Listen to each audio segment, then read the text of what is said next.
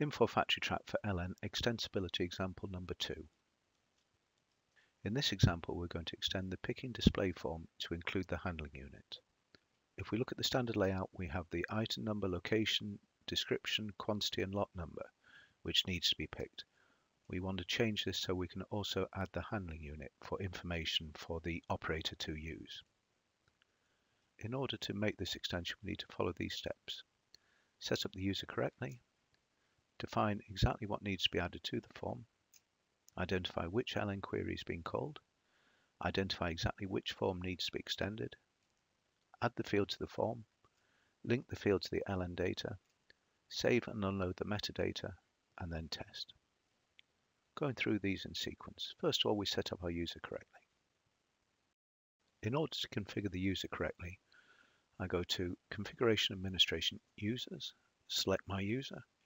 In this case, I'm actually using SA, but in real life, we would expect you to use your own user account and make sure the editing permissions are set to site developer. In this case, the user is also a super user. If that isn't the case, then the appropriate groups need to be assigned for permissions. We also need to check that the Factory Track Dev license has been applied for that user. And finally, we need to check that if we look at the user preferences, that the option to unload IDO metadata with forms is selected, at least for the duration of this example. Next, we need to define what needs to be added. For this, we need some LN knowledge. We need to know that the field to be added is WHINH225FRHU, which is the from handling unit on the outbound advice line. Next, we need to identify exactly which LN query is being called.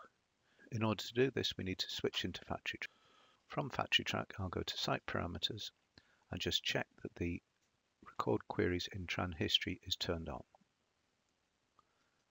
Then go to the main menu, start the picking transaction, scan in my order number, and click Next. So this will initiate the LN query to pull that information and display it. If I now go to the current transaction workbench and have a look at the last query that was called, click on the XML. So if I go here, I can see the query that was called was number 246. And if I scroll down here, I can see that the WHINH225 from handling unit field is available in the outputs. This means that we do not need to extend the LN queries to retrieve this information, and we can just make the change in the front end to display that information. The next step is to identify exactly which form needs to be extended. In order to identify the form to be changed, I need to go into Transaction Set Maintenance and check for the picking transaction which LN transaction it is calling. So I see it is LNWM picking. I then go to Transaction Setup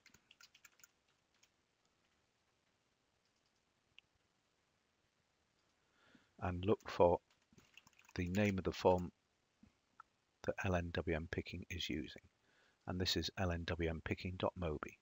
So this is the mongoose form that I need to be changing. So I'm going to open the designer. I'm going in site default mode.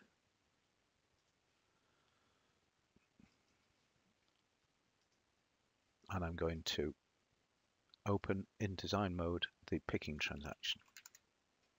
So lnwmpicking.mobi. First thing I need to do in this case is look at the components. And I'll see here, these are the different pages that are displayed as part of the picking transaction. The page I'm interested in is the LN picking list form, which displays line 1, line 2, line 3, and so on and so forth. So in this case, we're actually changing a multi-line display. In mongoose terms, these are created as grids where the components are linked to tiles. So we highlight the grid which needs to be changed and then go to Miscellaneous, Specific Attributes, and we see it's a tile form. And here we see the actual name of the tile form, LNWM picking list tile. This is the form that we're going to need to actually physically be changing. In this case, we're going to add the handling unit to the display. For this to work, we need to check that the handling unit is already linked to the grid, even if it's not displayed. In order to do this, we click on the icon in the top left. This form displays the fields which are available to be included in the tile. If we scroll down here, we can see that from handling unit grid column is there. So this means it's already linked and we don't need to add it. If we click on it and see its data source, we can see that this field is bound to the correct address, which is the WHINH225 from handling unit. If it's not included, then we need to add a new component to the grid, binding it to the correct field in the query. In this case, we don't need to do that because it is already bound. Next, we need to open the tile form. So we go to Design. In this case, it's LNWM Picking List Tile, and click on OK. So this shows us the actual layout that is currently there. If we knew we didn't need lot numbers, then we could just get rid of the lot number field. But for this example, I'm going to add the handling unit as a separate field. First thing I need to do is select the tile, go to its layout, and go to its size. Currently it's set to 38 width and 8 height. Don't change the width because otherwise that will compromise, but we can change the height. I'm going to change it to a 10. So this just means that it's now 10 deep. As I say, if we were getting rid of the lot number, we maybe wouldn't need to change the height number. We could just remove the lot number field and add the handling unit in its place. So now we have more real estate to play with. So the first thing we need to do now is to add a prompt onto the screen. So we're going to add a static field. I'm just going to post it here.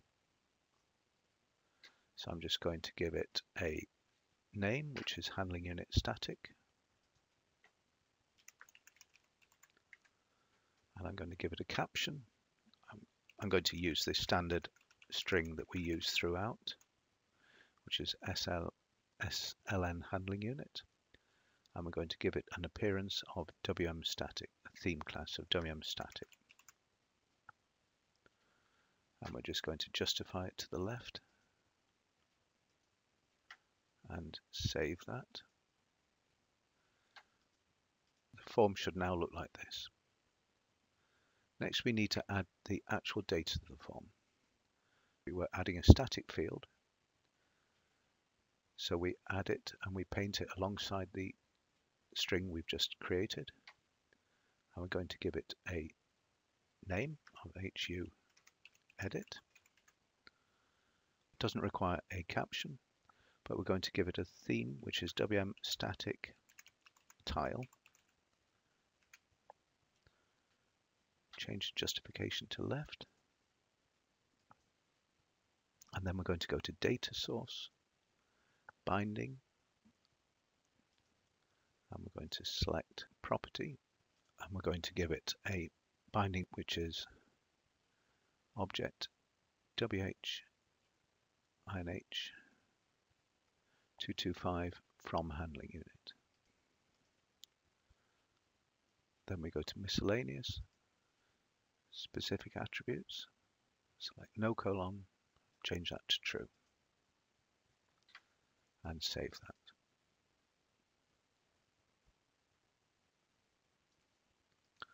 So we identified the form to extend, we've added the field to the form, we've linked the field.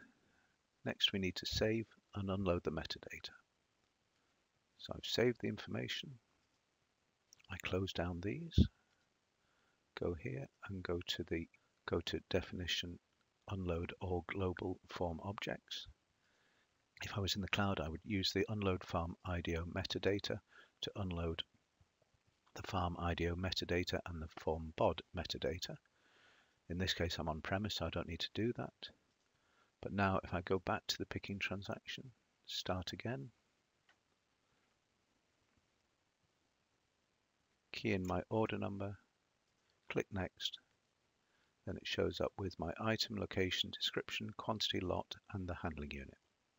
So this completes this extension where we were adding some information that was already available in the display into a multi-line display form.